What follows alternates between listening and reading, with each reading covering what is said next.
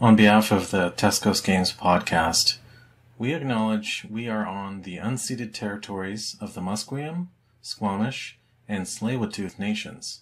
We thank them for having cared for these lands and waters since time out of mind, and look forward to working with them in partnership. Hello and welcome to Tesco's Games, the podcast about tabletop games from a West Coast perspective. Today's episode is a very special live stream edition for TCTC, that's Terminal City Tabletop Convention 2021. I'm one of your hosts, Mark Yuasa, and of course I have with me my regular co-host, Mark Ellis. How are you doing, Mark? Hello, yeah, doing pretty good, thanks. Pretty good. Enjoyed the sunshine today, so yeah. And very it's starting to become spring. It's fantastic. Yeah, very happy to have a break from work to hear about some very exciting game design news with Brendan. So yeah, absolutely. First of all, I just want to point out that I am wearing my collector's edition TCTC 2020 edition. Oh, it's blurring out, but I have that collector's item on right now in the spirit of the con. Very all nice. Right. With that preamble out of the way, we should start talking to our guest. Today we're really happy to speak with Brendan McCaskell, who's the lead designer of the forthcoming Stars of Akarios from OOMM Games in Kelowna, BC. We're excited to take a peek at what this game has in store. So welcome, Brendan. How are you doing? Hey, doing well, Mark. Thanks for having me on the podcast show. This is great. Absolutely. You got an amazing background screen going on. Yeah, this is right from one of our artists, Justin Curry. He's from Winnipeg, Manitoba. So it's actually kind of where I grew up, which is lots of fun. I met him at a convention, and then in my mind, I was like, "Oh, I'm going to get him to make a board game with me one time." And here's the game we made. So it's kind of fun. Yeah, keeping it in the Canadian fold. That's great to hear. Yeah. Very cool. Yeah, thanks so much for joining us, Brendan. And before we get into Stars of Akarios, just a little bit, maybe we could learn a little bit about your background. So you're a game designer and community guru at OOMM Games. How did you start designing games? How did you get into the industry?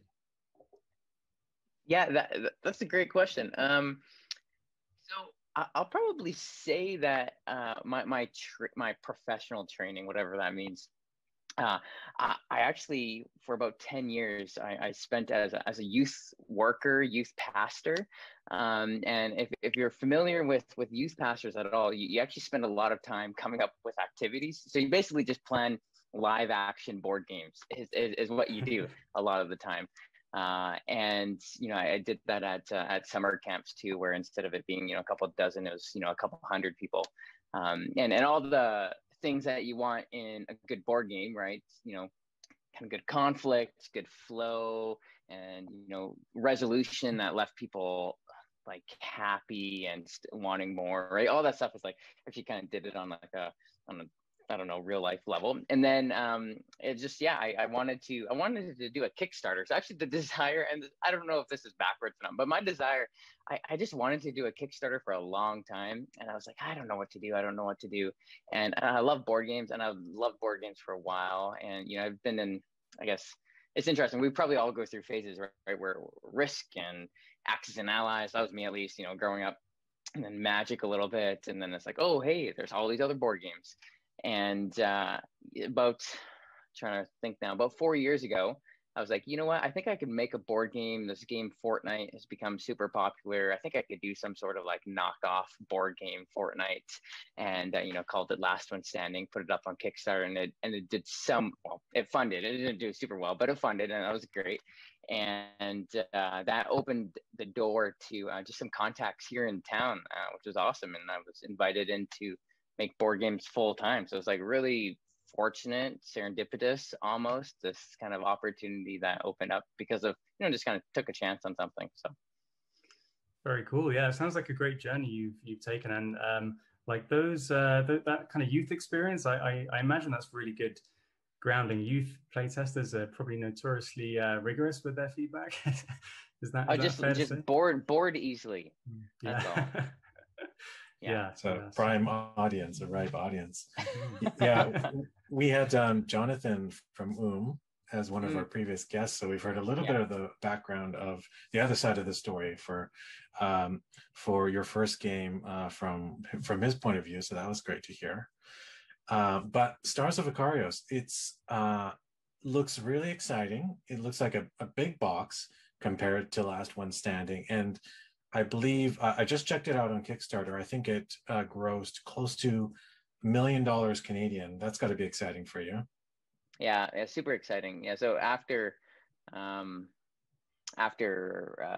late pledges, we're at like million something, which is like really cool. And so it's been sweet. And I think you're going to ask this, but I might as well just kind of go into it.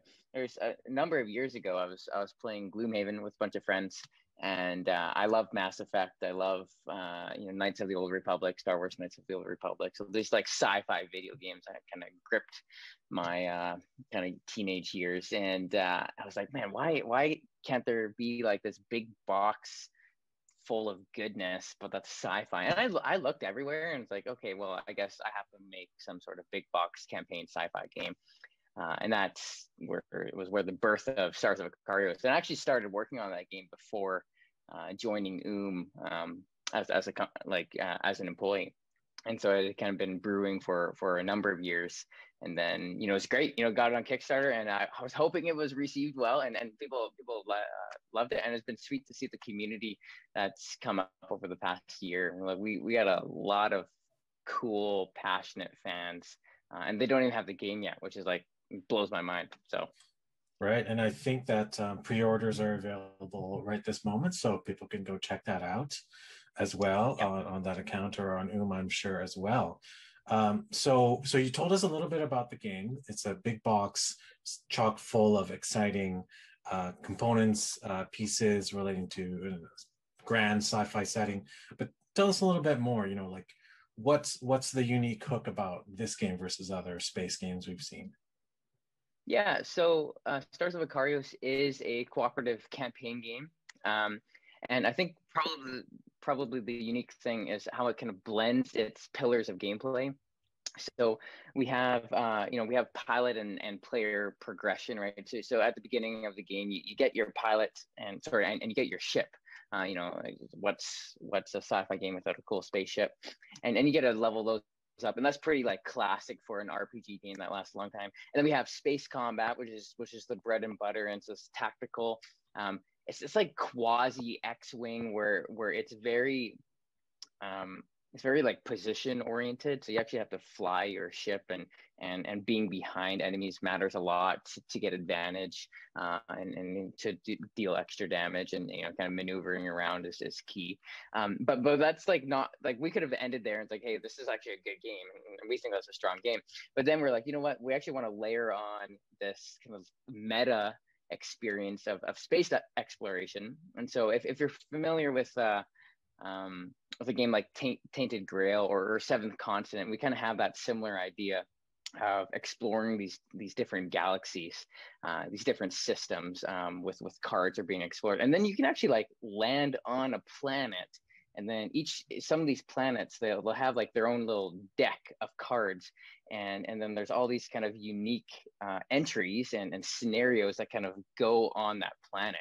And so it's kind of it's a little bit of everything, and it's cool. This is the game I wanted to play, right? Because it's like, why, if I'm flying in space, why can't I like land on this planet and go do an adventure, right? And so we made that, and I think that's probably the unique piece, right? It's not just this element or this element. It's actually like a blending and merging of the multiple elements.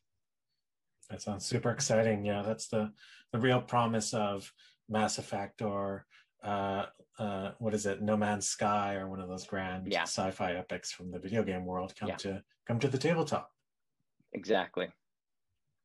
Yeah, and it's always I think exploration is always one of my favorite kind of features in those kind of big sprawling games. It sounds like there's going to be a lot of narrative built into, like quite a bit of story along with that exploration kind of aspect. Is that kind of true to say? No, absolutely. So we got a team of writers, and they've been working hard. How long is it? So we had writing going up into the campaign, and then we received some feedback from our community, and we took the feedback, and then we changed all the writing, and so it was good, and we changed it for the better, and so then they've been working hard for almost a year now, and it's great. We have a prologue which we use to kind of teach some of the elements of the game, and then we have 3 acts. And each act has a different kind of theme in the storytelling, and actually how that filters down into some of the gameplay elements.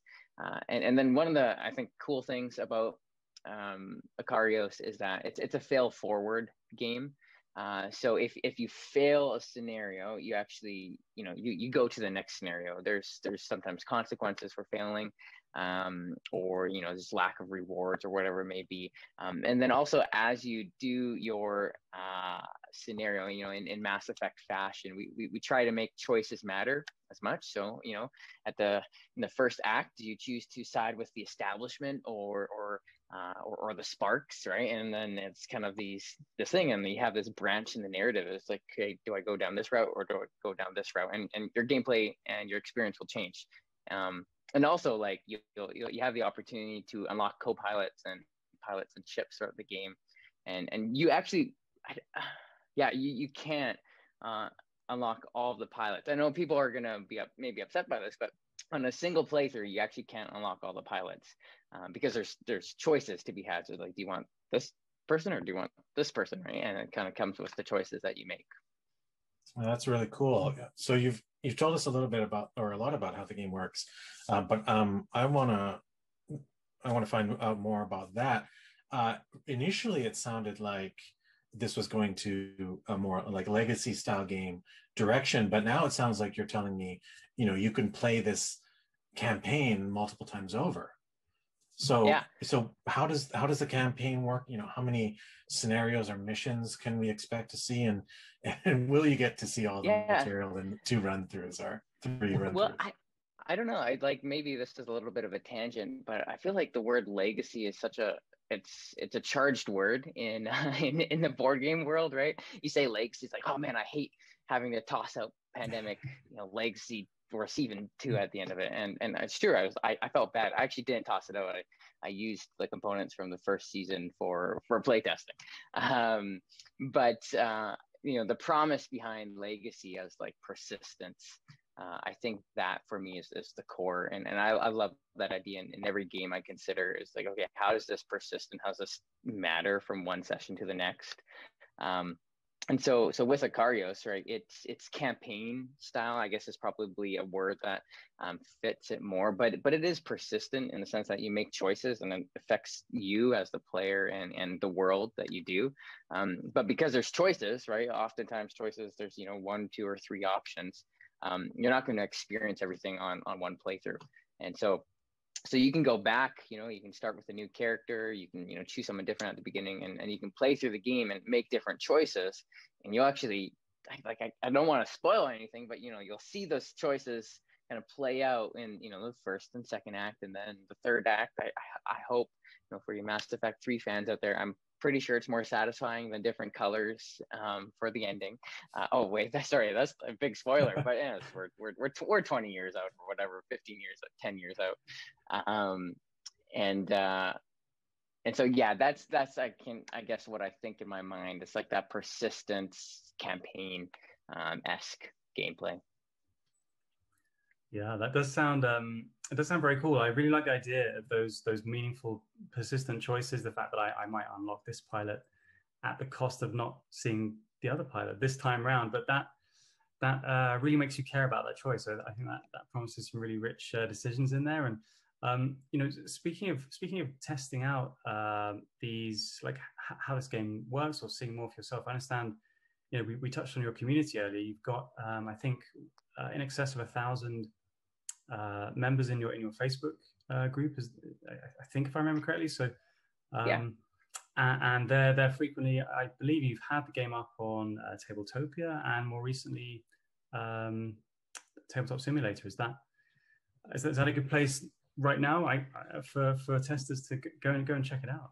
Yeah, so we were up on Tabletopia for a while, and then if you're familiar with Tabletopia, it doesn't handle big games very well. And so we made the switch to Tabletop Simulator, and hey, thank goodness we have some people in our community who like love the game, and so like, hey, let me make this mod for you. I was like, okay, great. And so we worked with this guy named Ken, and he crushed out a great mod, and it's kind of lightly scripted, which is quite nice for Tabletop Simulator. And yeah, so we have like 1,100 people in our Facebook community and a couple hundred people in our Discord channel, and there's a handful of those people who are gonna love to play test the game, and we have prologue and act 1 up online, so people can just jump in and play all of it. And then each week we just started doing this thing where it's called it's a weekly battle simulator is what I call it, and I'll just randomly pick a scenario in the whole campaign that I want to test, and I give people kind of an optional loadout. We have lots and lots of different ways you can customize your ship, so I kind of guide that direction a little bit, and then they submit their feedback. And then kind of layering, going into the testing experience a little bit more. That's definitely I would say the hardest part of this game. It has been this kind of final chunk, and then we're thick in testing right now. There's just so many iterations, right? And I'm not even in my mind thinking, okay, is the game going to be balanced all the way through? Like, I want it to be balanced, but more so it's like, is the game going to be fun the whole way through? Because it's like, sometimes it's fun just to like, have a ship and you're like, I'm going to do 10 damage on 5 enemies and it's going to like wipe the board, right? And it's like, I can only do that maybe once or something, but it feels really good. It's like, okay, maybe that weapon isn't balanced, but it's so much fun. And for the diehards out there, there's definitely ways to make it much harder for you. And so that's the phase that we're in. And it actually ended up bringing on a testing champion halftime, who's right. He's just playing the game. Basically, I wasn't getting quite enough testing from the community, even though they're going hardcore. I just needed more, so I just started paying someone halftime to play the game a lot, and he's gonna be playing it for a couple of months here. So that sounds like a dream gig. I mean, well, maybe until you get really bored of the game. There's a limit to how much fun you can have playing one game. For sure. Yeah, it sounds like you got the right people, the right dedicated people doing the task for you. Yeah. So that sounds super exciting. Well, you've already told us so much about what the package is offering. Obviously, it's just funded, and you're still in. I imagine you're in pre-production or in the thick of production right now. So it's going to be a while till the campaign fulfills. Yeah. But so sorry, Mark. Can I just jump in there? Yeah. So we are. So we're kind of like, we're doing things. We have a wonderful logistics person, and so he likes to kind of layer our things. So the miniature production has begun on the game. So we just kind of signed off on all red wax seals, and they're actually they're starting production on our add-ons right now. So we have art book and a journal and a neoprene mats, and so we're going to do production of that, which usually would be at the end. And the plan for us to deliver everything is by August or September. So that's the hope, and we're optimistic we can get that. We'll see. We're not going to ship a game that's not fun, but we're optimistic we can get the August-September deadline. Yeah, that's actually not really that far away when you think about it, right? No, that's the thing. Yeah, in terms of game time, I mean, I've certainly received games after a couple of years and not remembered that I backed them to begin with. But I was going to ask you, so what, after fast forward 6 months, Stars of Akarios is in the hands of hundreds and thousands of excited gamers. I bet you're already going to be thinking about the next step. So what does the future hold for Akarios? Is this a franchise? Is there going to be a season 2, speaking of pandemic? What do you have in mind for this world in this game? Yeah, I'm optimistic. I think we have a great community. I honestly think we're scratching the surface of people who want a sci-fi campaign game. I was talking to a friend recently, and I was telling him, if we did like a Kickstarter campaign now with all of the assets and just content that we have currently, like what we have now compared to what we had a year ago, because we launched just over a year ago, which is crazy. This was the start of the pandemic when we launched. NBA had just shut down like 2 or 3 days before we launched our Kickstarter. We thought we were crazy. Frosthaven delayed like 2 weeks, and we're like, okay, that's good. They won't steal our thunder for like 2 more weeks. So I think that I honestly, when the game gets in people's hands, I believe people are going to love it. I already am dreaming of an expansion and kind of a reprint Kickstarter for 2022. In my mind right now, who knows? We'll see what happens. We'll see what people want. But the expansion is I'm tentatively calling it the Abyss. And it's this idea. It's basically like Monster Hunter in space. It's kind of the idea. And so I wanted to have these like really cool organic space monsters, like a space snake or stuff like that, where it's like somehow floating in space. I'm not too sure of the lore behind it, but I think it would just be a really kind of cool kind of twist. So it's like kind of campaign, kind of story, but it's a little bit different focus. And then so that's kind of like the physical production. And then we're also releasing an app along with the game in the fall. And the app has all the things that an app does, right? It has the scenario book in there. It'll have a voiceover. But I think the coolest thing is that we're doing a couple of really cool things. And the first is we have a scenario creation kit. And so players can actually create their own scenarios in the game, upload them, share them, with the community, and there'll be votes on it and all that jazz. And then they also create like multiple scenarios and then create a mini campaign. So they can write their own script, they can have their own choices, and they can do literally whatever they want. And we actually have people already doing this with a TTS mod. They're already doing like Star Wars campaigns with the game, which is so much fun. And so that's really exciting. And so we're going to support that. And then we're also going to be hoping to release our own content in like kind of season patches, where we might drop kind of a handful of scenarios once a month that kind of carry on the main storyline. So, yeah. Fantastic. I mean, it sounds like you've got an awful lot in development or on the verge of development, and these are all really great ways to engage the community as well. I mean, I just these are all just in my head, Mark. Not a lot's going on right now. It's just like it's in my head. So yeah, yeah. No, it's very, very exciting project, and it's been great to hear so much about Stars of Akarios. Yeah, I can't wait to see what happens around August, September. When it starts shipping into people's hands. It's fingers crossed. It's going to be even more exciting to see it get played out in the world, out in the lives. So yeah, so we've spoken quite a bit about Stars of Akarios. Do you have? I mean, surely, Brendan, you wouldn't have any more time on your hands for other projects, would you? Or do you have something else in the works? Well, so I it's interesting.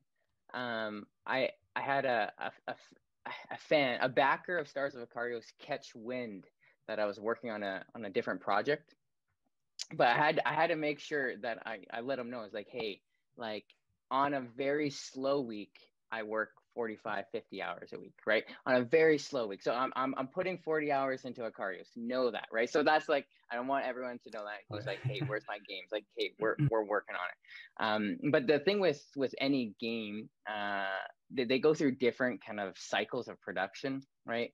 We have this kind of concept, pre-production. There's just like a lot of different phases. And when you think of artwork and when you think of these big types of experiences, from beginning to end, we're almost thinking of 2 years, right? Two plus, and that's like, I'm thinking full-time work, not like as a side or hobby where that can easily bleed into more. But where I sit down, I pen to paper, and I start creating. I start pitching the idea, hire artists, do the production, go to Kickstarter, continue make all that stuff, right? So ideas kind of have to be overlapping. So all that saying, I just caveat for the community. Very wise.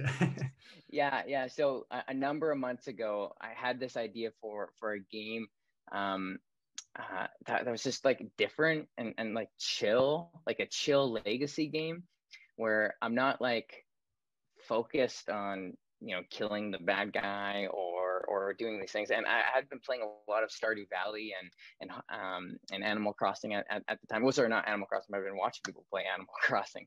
And I was like, man, why hasn't someone made like a campaign kind of persistent style game where you just get to build stuff and it just kind of carries over? And people do that all the time.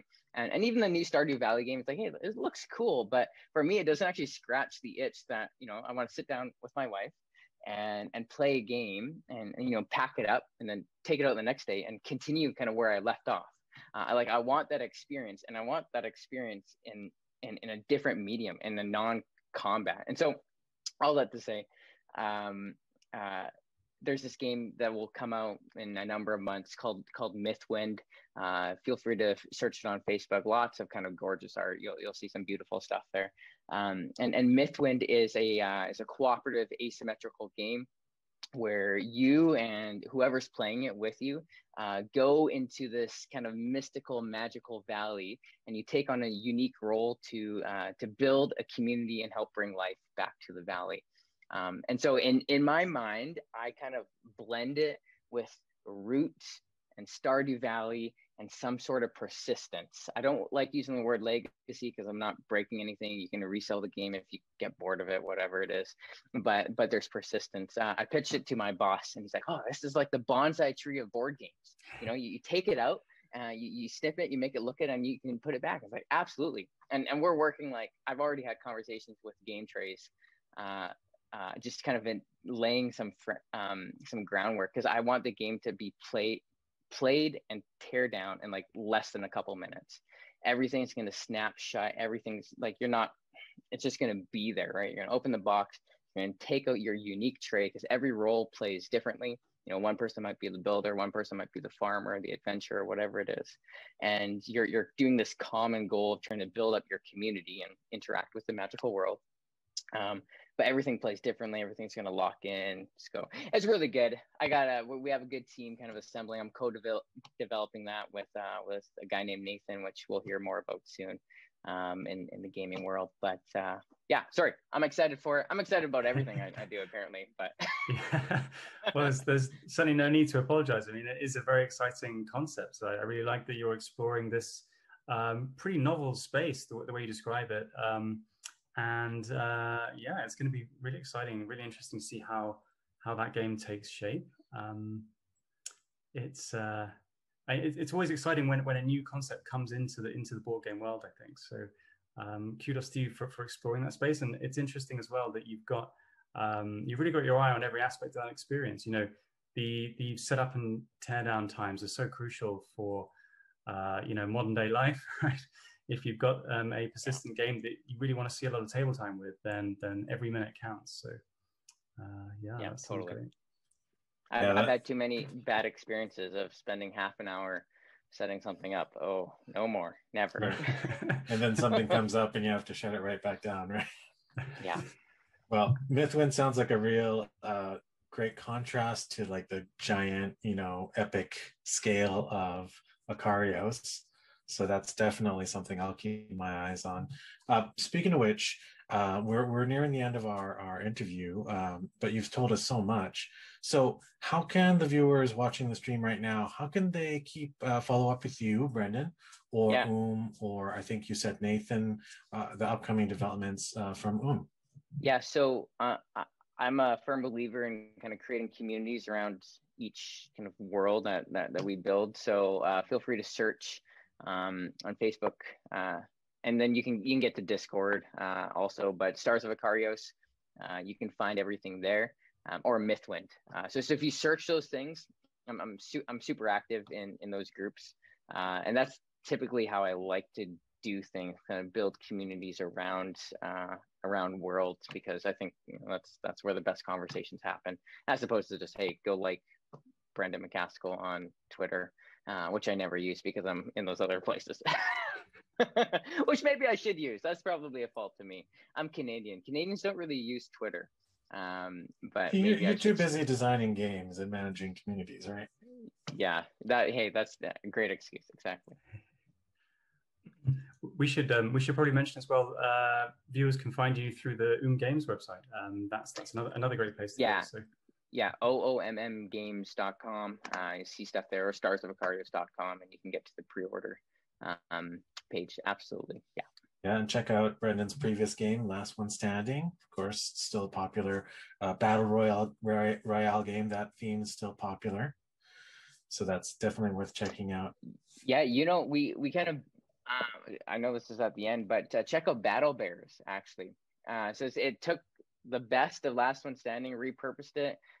We did a paint of, now you're these bears shooting each other, and if you die, you come back as like a smaller bear called a huggable, and then you can hug the other bears who are left alive to death. It's cooler. Go look at Battle Bears. It's great. Sounds wild. That's great. Oh, well, thank you so much, Brendan. It's been a blast talking to you about Akarios. I'm honestly really excited to see that game when it, hits the wild. So that's great to see. And yeah, on behalf of Tesco's Games podcast, I really want to thank you for coming on board. I hope everyone out there is enjoying their TCTC weekend, or for this online convention, TCTC 2021. Yeah, I hope you have a great rest of the convention too. Cool. Hey, thanks, guys. Yeah, thanks so much. Just to echo that, and hope everyone is having a fantastic weekend. Yeah. So for everyone out there, check us out at testcoast.games to hear some episodes with other West Coast designers and developers, retailers, maybe Jonathan Thwaites from OOMM Games himself. You can check out that interview as well. Brendan, thanks again. It's been a real blast. Hey, thanks. Take care, guys. Great. Thanks, Brendan. Take care. Take care.